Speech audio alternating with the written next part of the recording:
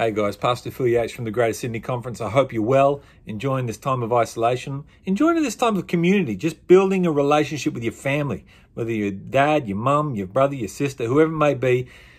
Cook breakfast, lunch and dinner for them. Do it camp style. Do whatever you need to do. Make them happy. Look, today we're going to spend about 10 minutes. We're going to do an honour, so stick with me. It's the best looking honour out there. Look at that thing. Yep, it's called the Reef Honour. So let's go. What is a reef? A reef can be categorized as two things. One, an oyster reef or a coral reef. Oysters packed on top of each other makes an oyster reef. A coral reef with different coral, and coral's made out of calcium carbonate, hard white material. That's kind of does all the thing. We'll find out how the coral reef gets its color later on in the little presentation. Here we go. What is a coral? Is it an animal or a plant? Can't fool you guys. Of course it's an animal. So it's an animal. And coral is categorized as, let me play a little thing for you. Cnidaria. Excuse me? Cnidaria. What'd you call me? Cnidaria. Cnidaria is two different types of things. One's soft and one can swim around like a jellyfish, Cnidaria, or one can be coral, and it's actually a living thing. It can only be found on the top layer, and that's the living part, top layer, because it needs sunlight to live. The difference between hard coral and soft coral: hard coral is a soft-bodied animal secreting hard calcium. Remember we talked about the calcium carbonate? That's what it secretes around them, having multiples of 8 tentacles, and those tentacles are used for feeding. Soft coral, the soft body animals secreting little calcium, sway back and forth in the current. You've seen that. If you haven't, look on YouTube, see what you can find about this soft coral swaying back and forth in the current. Looks pretty cool. Yeah. So where are corals found? Well, there's an equator right in the middle, and 30 degrees north and south of that equator are nice, warm, shallow, salt water, and that's what coral reefs are found in. That warm, shallow, salty water.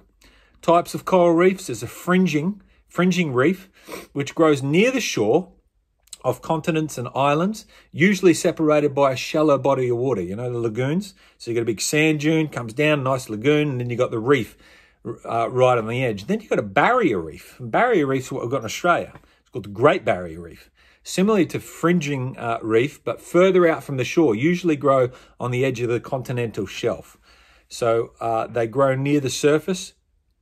And when boats, the reason why they're called barrier reefs, when the boats used to come in, is to hit these coral reefs and just wreck their ships and sink, and there's a few different ships up in Queensland, up the north coast there, that have actually hit these reefs. And because it creates a barrier between the sea and the mainland, they call it a barrier reef. I don't know if you knew that, but hey, I didn't.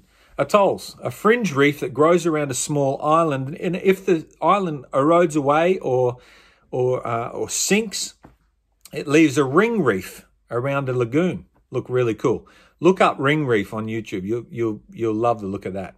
Patch reef, an isolated patch reef that grows from the floor of a lagoon or the barrier reef. Rarely hits the surface, but it's called a patch reef. Now, the next question is asked to define this word.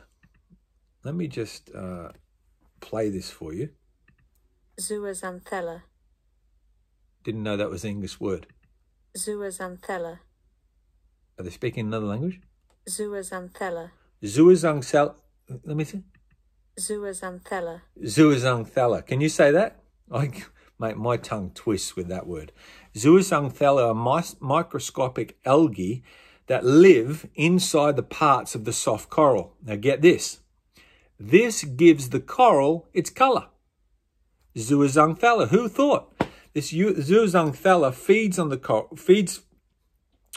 the coral by creating a sugar by the energy of the sun. How's that? We'll learn more about how coral feeds a little bit later on, but we're hitting 4 minutes and 48 seconds, so we're going to keep going. What types of food? How do they feed themselves, and what happens at night? The use of this one.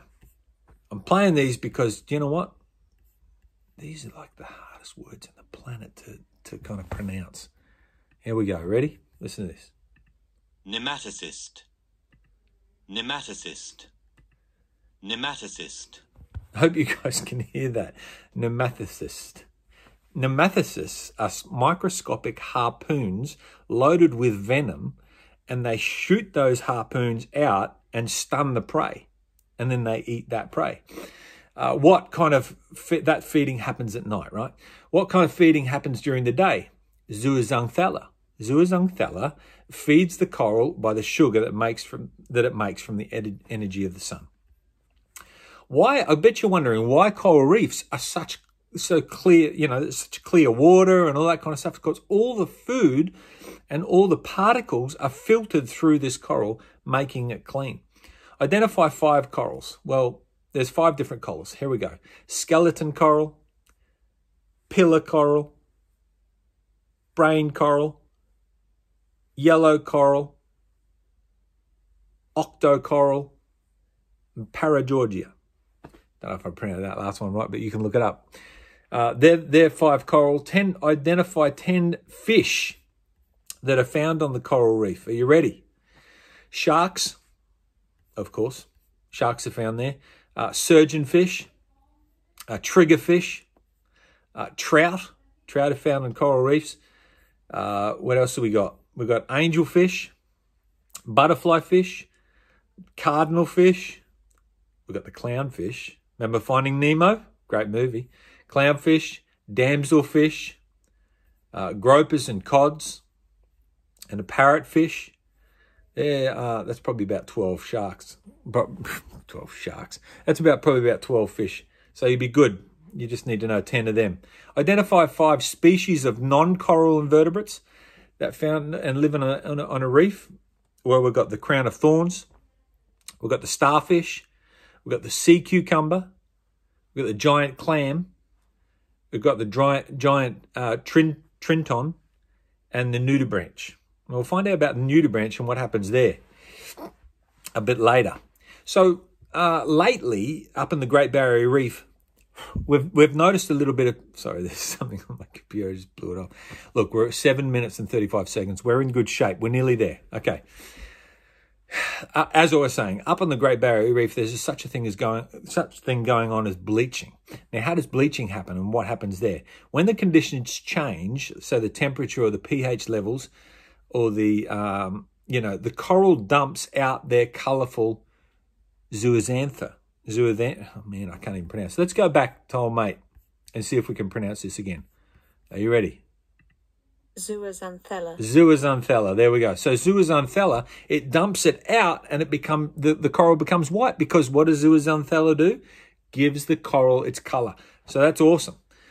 Well, it's not awesome that it's bleaching. So it's the temperature or the pH level of the water kind of changes, and it dumps out the zooxanthellae, and hence bleaching, because the coral goes back to its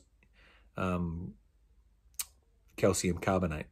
Sorry, I had to think a bit, getting a bit old. 8 minutes and 39 seconds. Let's keep going. Identify at least one invasive species and how it can affect the reefs. Nudibranches. Remember we talked about nudibranches? These are nudibranches. Nudibranches eat the coral. In Hawaii, they've experienced huge invasion of these nudibranches. Many were once pets in the tropical aquariums. So what they did, don't like them anymore, chuck them in the sea. That's where they belong? No. They've actually taken over the whole thing, and what they're doing is eating the corals up, and it's not good for the coral reef. So that's one invasive species and how it's affected the reefs. Number 12. Why are reefs so important in the community, and 3 ways of protecting it? Young fish hide from some of the enemies, and large fish in the coral. They hide amongst the coral. The coral reefs protect the inner shoreline from erosion and large waves hitting it. Now, 3 ways of protecting it: don't pollute, don't collect live coral, and don't touch live coral. Look, we've got 10 seconds left. And in this 10 seconds, we're going to talk about what you need to do. is you need to do. Prepare an object lesson about an animal that lives in the reef. Object lesson being a like a lesson that you're going to teach. Do it from the Bible. So how does an animal in the coral reef actually depict a good lesson about what good lessons are taught in the Bible? So pick an animal and parallel it to a good lesson that we can learn in the Bible. Prepare that. Watch a presentation about reefs. You watch a presentation about the Great Barrier Reef or any other reef in the world, and summarize what you've learnt about the coral reefs. Make a short video about the reefs and a conservation project that could happen. So 3 simple things that you can do immediately. Look, guys, I hope you had fun doing this honour. We're gone about 40, 50 seconds over, but that's fine. Hope you have a great day. Enjoy the isolation. Look after your family and do the honour.